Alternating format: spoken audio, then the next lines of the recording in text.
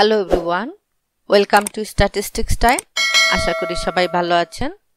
আজকে আমরা PAM clustering বা K-medoids ক্লাস্টারিং সম্পর্কে শিখব। এর আগে আমরা RStudioতে K-mean ক্লাস্টারিং কিভাবে রান করতে হয় সেটা শিখেছি। K-mean ক্লাস্টারে যেহেতু উইদিন ক্লাস্টারে ডেটাগুলি সেন্ট্রয়েডস টু এ মিন হয়, এটি highly sensitive to outliers. This can severely affect the assignment of observations to clusters. সেক্ষেত্রে PAM অ্যালগরিদমটা more robust. PAM অ্যালগরিদমে মূলত মেডয়েডস ইউজ করা হয়, যার কারণে এর আরেকটি নাম K-medoids. PAM এর অ্যাব্রিভিয়েশন পার্টিশনিং অ্যারাউন্ড মেডয়েডস। এই মেথডে অ্যাক্সেট অবজারভেশনসে K রিপ্রেজেন্টেটিভ অবজেক্টস সার্চ করা হয় যেগুলি মেডয়েডস। এই K-medoids ফাইন্ডিং এর পরে ক্লাস্টারগুলি এমনভাবে কনস্ট্রাক্ট করা হয় যাতে ডেটাগুলি নিয়ারেস্ট মেডয়েডসে অ্যাসাইন হয়। চলুন তাহলে আমরা RStudioতে কিভাবে PAM ক্লাস্টারিং তৈরি করব সেটা শিখে নিই। প্রথমে আমরা আর কনসোলটাকে একটু বড় করে নেই এবং জুম করে নেই। আজকের প্র্যাকটিসের জন্য আমরা US-arrest ডেটা ফাইলটা ইউজ করব। এটা আর এর একটা ডিফল্ট ডেটা ফাইল।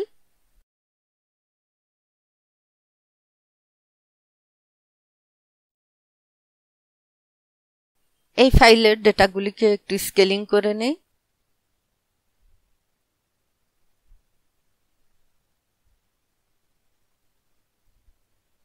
এটাকে অ্যাসাইন করছি DF-এ, দ্যাট মিন্স ডেটা ফাইল, সংক্ষেপে আমি DF লিখছি, রান করছি। এই ডেটা ফাইলের প্রথম তিনটা রো একটু দেখে নিয়ে আমরা ডেটা ফাইল সম্পর্কে একটু পরিচিত হয়ে নেই। হেড লিখে উইদিন ব্র্যাকেটে ডেটা ফাইলের নাম দিচ্ছি, n=3 দিচ্ছি, যাতে আমাদের প্রথম তিনটা অবজারভেশন, দ্যাট মিন্স তিনটা রো শো করে।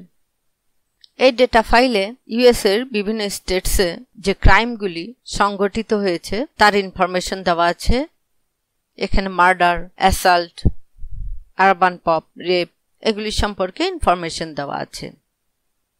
আজকের প্র্যাকটিসের জন্য আমাদের ক্লাস্টার এবং ফ্যাক্টরিক্সটা এই দুটো প্যাকেজের প্রয়োজন হবে। কারো যদি এই দুটো প্যাকেজ ইনস্টল করা না থাকে তাহলে তাদেরকে ইনস্টল করে নিতে হবে। আমার ইনস্টল করাই আছে, সো আমি ইনস্টল করছি না।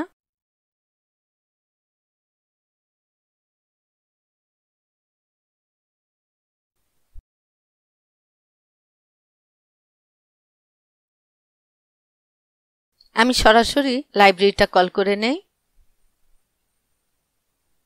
লাইব্রেরি লিখে উইদিন ব্র্যাকেটে ক্লাস্টার লিখছি, আবার লাইব্রেরি লিখে উইদিন ব্র্যাকেটে ফ্যাক্টরিক্সটা লিখছি।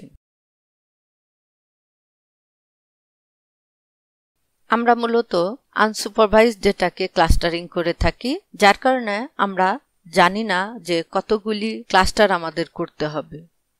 সুতরাং আমাদেরকে প্রথমে কতগুলি ক্লাস্টার করতে হবে সেটা ডিটারমাইন করে নিতে হবে।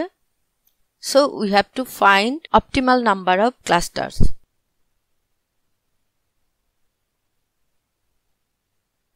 আমরা FVs NB classed ফাংশনের মাধ্যমে খুব ইজিলি এই অপটিমাল নাম্বার অফ ক্লাস্টারসটা ডিটারমাইন করতে পারি।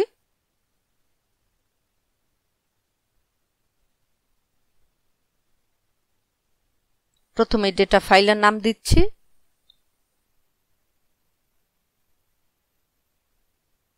ক্লাস্টার করার যে ফাংশন বা মেথড ইউজ করব তার নাম দিচ্ছি। আমরা যেহেতু এখানে PAM ক্লাস্টারিং করছি, সুতরাং আমরা ক্লাস্টারিং করার ফাংশনের নাম দিচ্ছি PAM, কমা দিয়ে মেথড ইকুয়াল টু শিলহুট্টি দিই। আমরা এই method equal to শিলহুট্টি within some square এবং গ্যাপ স্ট্যাটিস্টিক্স কম্পিউটার মাধ্যমে করতে পারি।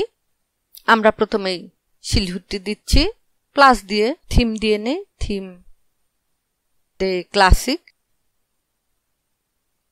রান করছি।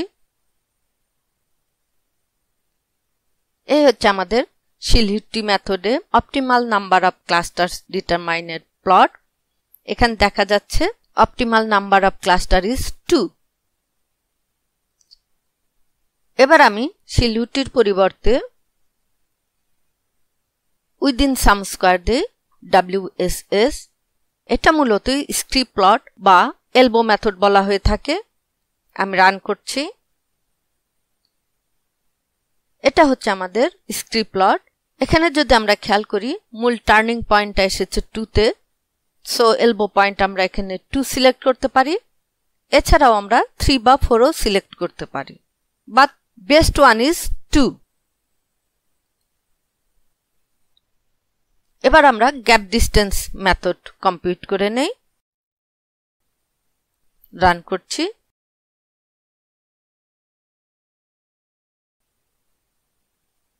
গ্যাপ স্ট্যাটিস্টিকটা ম্যাক্সিমাইজ হয়েছে at 4 এ, যদিও এখানে 3 নাম্বারটা বেস্ট চয়েস বলছে, কিন্তু আমরা দেখতে পাচ্ছি এটা ম্যাক্সিমাইজ হয়েছে 4 এ। সো আমরা এই 3টে মেথড থেকে দেখলাম 2, 3 বা 4 এর যে কোনোটা ইউজ করতে পারি। তাহলে আমাদের অপটিমাল নাম্বার অফ ক্লাস্টার কত হবে সেটা সিলেক্ট করা ঠিক হয়ে গেল। এবার কিভাবে প্যাম ক্লাস্টারিংটা করব সেটা আমরা শিখে নিই। আমরা প্যাম ফাংশনের মাধ্যমে এই ক্লাস্টারিংটা করব। হেল্প লিখে উইদিন ব্র্যাকেটে প্যাম লিখলে এটা সম্পর্কে ডিটেলস পাওয়া যাবে, কিংবা হোয়াট চিহ্ন দিয়ে প্যাম লিখলেও এটা সম্পর্কে আমরা ডিটেলস ইনফরমেশন পেয়ে যাব। তাহলে আমি প্যাম লিখে উইদিন ব্র্যাকেটে ডেটা ফাইলের নাম দিচ্ছি। প্রথমেই কতটা ক্লাস্টার করব সেটা দিচ্ছি। আমি প্রথমেই 2 দিয়ে তৈরি করি। এরপরে মেট্রিক ইকুয়াল টু ইউক্লিডিয়ান দেই, স্ট্যান্ড ইকুয়াল টু ফলস দিই, অর্থাৎ আমরা স্ট্যান্ডার্ডাইজেশন করব কিনা। আমাদের যদি ডেটাকে স্ট্যান্ডার্ডাইজেশন করার প্রয়োজন পড়ে তবে এখানে আমরা শুধু ট্রু দিব। এটাকে স্টোর করছি আমি মাই ক্লাস্টারে। রান করছি। মাই ক্লাস্টারের অ্যাভেলেবল ইনফরমেশনগুলি দেখতে চাইলে প্রিন্ট লিখে উইদিন ব্র্যাকেটে মাই ক্লাস্টার লিখলে আমরা তা পেয়ে যাব। রান করছি। এখানে কি ধরনের ইনফরমেশন বা কম্পোনেন্টসগুলি আমাদের অ্যাভেলেবল সেটা দিয়ে দিয়েছে। এছাড়াও যে ইনফরমেশনগুলি আমরা এই মেথডের বেসিক যে ইনফরমেশনগুলি সেগুলি শো করছে, যেরকম মেথডসগুলি শো করছে, কোন স্টেটস কোন ক্লাস্টারে বিলং করছে সেটা আমাদের এখানে শো করছে। এবার আমরা এটাকে ভিজুয়ালাইজ করি।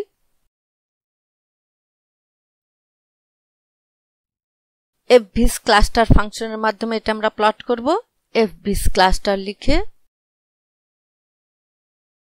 উইদিন ব্র্যাকেটে মাই ক্লাস্টার লিখছি, কমা দিয়ে data file equal to df দিচ্ছি, কমা দিয়ে ক্লাস্টার দুটোর কালার দিয়ে দেই। এজন্য প্যালেট লিখে উইদিন ব্র্যাকেটে কালার দুটো রেড এবং ব্লু দেই, কমা দিয়ে প্লটিং ক্যারেক্টারগুলি কিভাবে শো করবে সেটা দিয়ে দেই। জিওম লিখে ইকুয়াল টু পয়েন্ট দিই। ক্লাস্টারগুলি কিভাবে শো করবে তার টাইপ দিয়ে দিই। So ellipse type equal to convex দিই। থিম দিয়ে দেই জিজি theme equal to theme BW দিই। রান করছি। এই হচ্ছে আমাদের ক্লাস্টার প্লট। এলিপস টাইপ যদি আমরা ইউক্লিড দেই তাহলে আমরা প্লটটা এরকম পাবো। যদি আমরা এলিপস টাইপ নর্ম দেই তাহলে আমরা এরকম ওভার শেপের পাবো। এনিওয়ে এখানে আমরা দেখতে পাচ্ছি প্যাম ক্লাস্টারিং এর মাধ্যমে ক্রাইমের আলোকে স্টেটস গুলিকে দুটো মেইন স্ট্রিমে ডিভাইড করতে পারছে খুব সুন্দরভাবে। আমরা ইচ্ছে করলে এই পয়েন্টগুলিকে স্টেটস এর নাম সহ প্রেজেন্ট করতে পারি এবং আদার অপশনসও চেঞ্জ করতে পারি। এর জন্য আপনারা প্রয়োজন মনে করলে জিজি প্লটের উপরে যে ভিডিওটি আপলোড করা আছে সেটা দেখে নিতে পারেন। হাউবার আমরা মিনিমাল নাম্বার অফ ক্লাস্টারের মেথডগুলিতে আমরা দেখেছিলাম যে দুটোই বেস্ট, কিন্তু আমরা 3 বা 4ও নিতে পারি।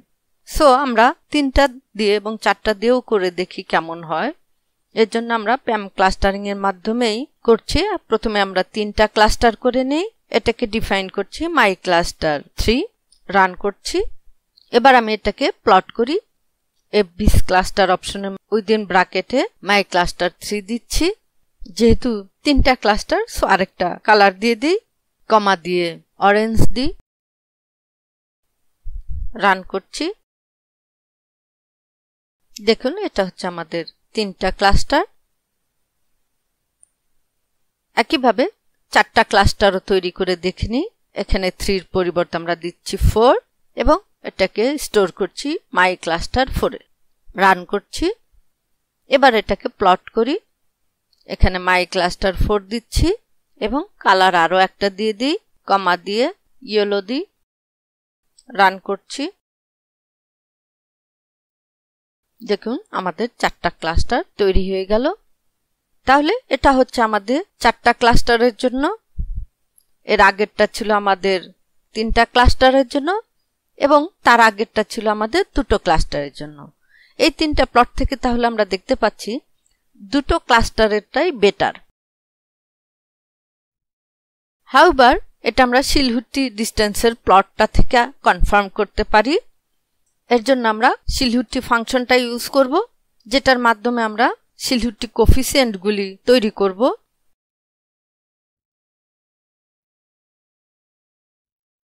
প্রথমে 2টো ক্লাস্টারেরটা করি, যেটা আমরা মাই ক্লাস্টারে স্টোর করেছিলাম।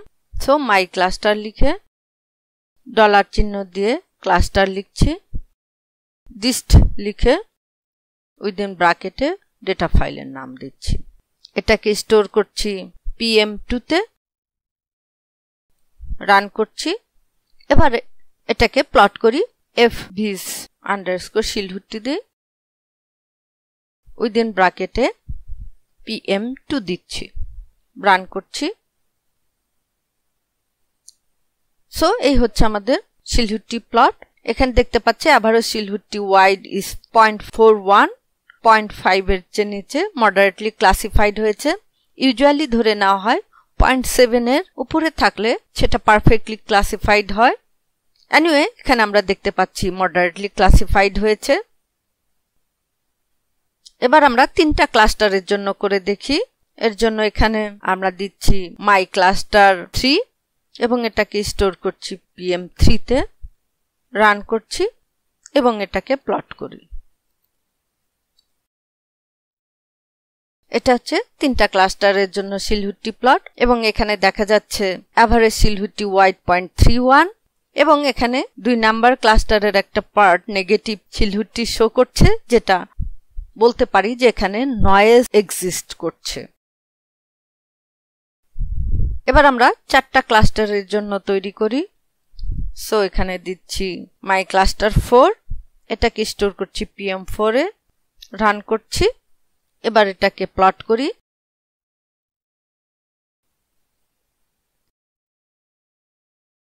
এটা হচ্ছে 4টা ক্লাস্টারের জন্য এভারেজ শিলহুটি ওয়াইড 0.34, যেটা 3টা ক্লাস্টারের চেয়ে কোয়াইট বেটার। হাউএভার এটা ছিল আমাদের 4টা ক্লাস্টারের জন্য। এই শিলহুটি প্লট ছিল 3টা ক্লাস্টারের জন্য এবং এই শিলহুটি প্লট ছিল 2টো ক্লাস্টারের জন্য। সো এই প্লট 3টা থেকেও আমরা কনফার্ম করতে পারি যে 2টো ক্লাস্টারই বেস্ট চয়েস। আজকে এখানেই স্টপ করছি। ধন্যবাদ সবাইকে সঙ্গে থাকার জন্য।